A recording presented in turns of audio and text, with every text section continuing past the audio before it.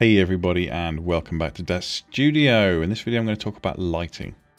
Before I get started, a huge thank you to everyone for subscribing and hitting the notification button. That really helps me out. And of course, an even bigger thank you to my members and patrons. Your names will be running across the screen at the end of the video. So let's jump into this. So light, what is it all about? What is light? Light. Lighty. Well, light is essentially everything in Daz Studio. It is the absolute #1 most important thing, full stop, period, end of chat, don't care what you say, that's what it is. And to demonstrate how important it is, I'm just going to quickly create a plane like so. There we go, we've got a plane, it's 1/2 meter across, doesn't matter. So there you go, we can see it because we're not in NVIDIA IRO mode. We'll go into NVIDIA IRO mode. And in our environment settings, I'm going to change this to scene only. Okay, oh bollocks, it's disappeared. Why has it disappeared? Because there's no light source. You can't see a damn thing without light. You could have the sexiest, hottest, nudiest, most hardcoreist, bonkingest models in the world in this window, but without any light, you can't see the damn things at all. So essentially what I'm saying to you is light's quite important. So we're going to go back to texture shaded just for a moment. I'm going to select this and I'm going to create a really long. How does that look? How does that look? That's too short. Let's go even bigger. 2000. Look at that. That's a beauty. All right. So all messing around aside, we're going to jump back into our NVIDIA IRO mode and you can see a damn thing. So what I'm going to do is I'm going to create a light source. I'm going to create another plane. This one's going to be the same dimensions. I'm going to select my second plane. I'm going to rotate it 90 degrees on that scale. Let's try that again. And I'm going to, nope, that's the wrong damn button, that's why. 90 degrees on our Z axis. And we're going to lift it up by 25. And I'm going to give it some surface properties here real quick. Emissive. Going to change it to that, and lo and behold, you can suddenly see some stuff happening. I'm going to change that to KCDMR2 and suddenly there is light, and now you can see our plane. Beautiful, isn't it? Just, I mean, look at that. Cool.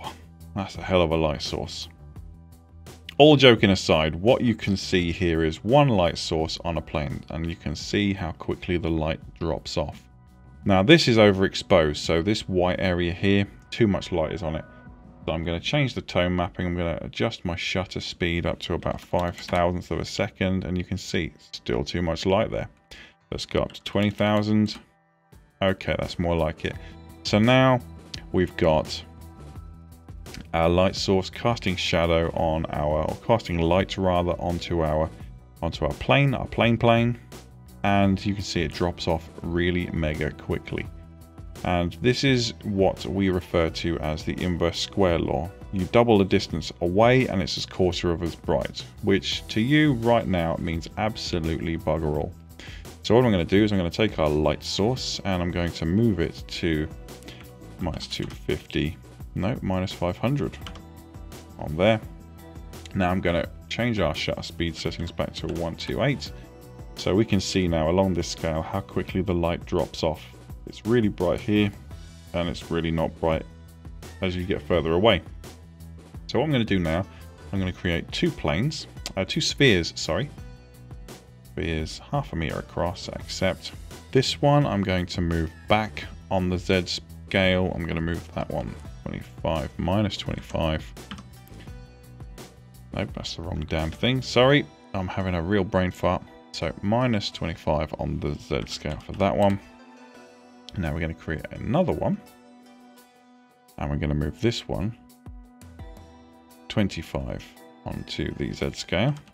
There you go, so they're side by side. And now I'm going to move this one to kind of there, and I'm going to just deselect them all. So what you can see now is that this one is more brightly lit than this one because it's closer, which of course you think, well, yeah, duh. But as we get, notice that there's a difference, but it's not a big difference.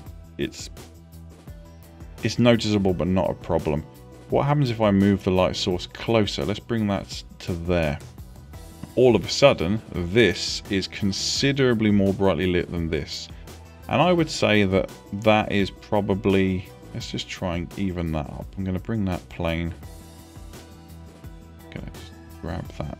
Come on, come on, there we go. I'm going to move that so that it's about twice as far away. So there we go. So let's say that this is 1. This would be 0.5. And because we've doubled the distance, we've got a quarter of as much power, which means this one would be 0.125. So it's not half of the brightness of this one, it's actually a quarter of the brightness. And that's an important thing to remember, is that doubling the distance does not half the power, it reduces the power by 75%. Now, how do we say, let's say we've got these two characters. Let's say this is Bob and this is Dave. Now, we've got Bob and Dave in the scene. We're taking a picture of them both together. We want them to be lit identically. We want them to have the same amount of brightness on them so that we don't have to have a second light source, because that's going to get rid of this nice dark shadowy area that we've got, this really moody portrait setting that we've got going on here.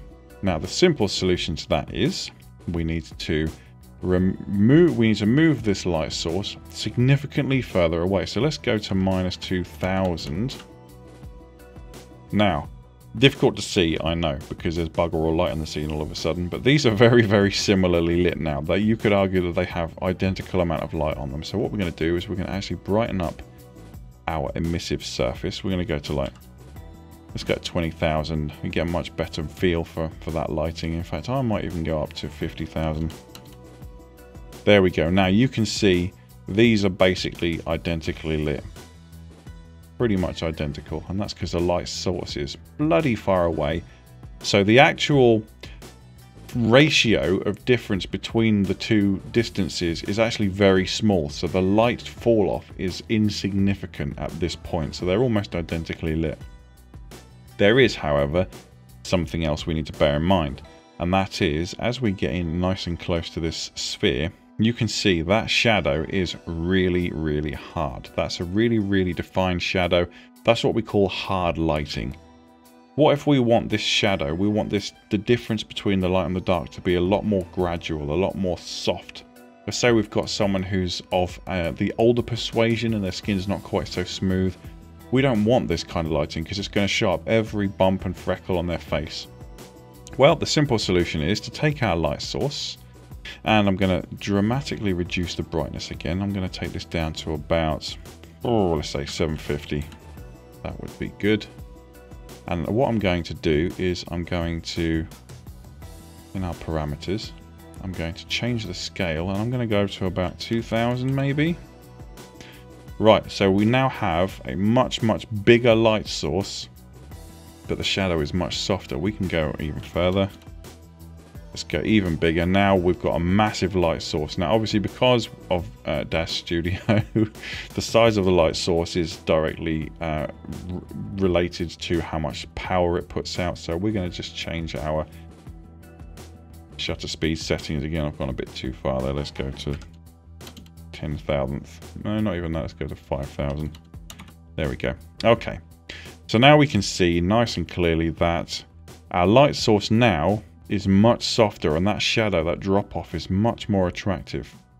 And that is because the relative size of the light source to the object that you are illuminating, let me rephrase that, the size of the light source relative to the object that you're trying to light is directly related to how hard the shadows are. So because this light source is freaking huge compared to the object that we're trying to illuminate, the shadows are very soft, and I could spend hours trying to explain how it is, but I'll get my models worded up and I'll end up just confusing you more than is necessary. So let's just remember that rule there.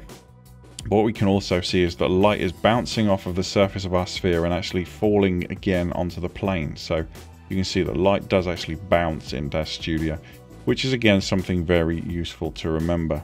This is not a reflective surface, otherwise you'd be able to see a full-on mirror reflection here. That's just light bouncing off the face of this sphere and clobbering the plane below it. And as you can see, because we have these two objects are close together in relation to how far away they are from the actual light source, they are basically identically lit. And that, my friends, is a very, very useful thing to know when you are adding light to your scenes. Thanks ever so much for watching, guys. I hope you found that useful. And I will see you in the next video. But until then, take good care of yourselves, guys. Bye-bye.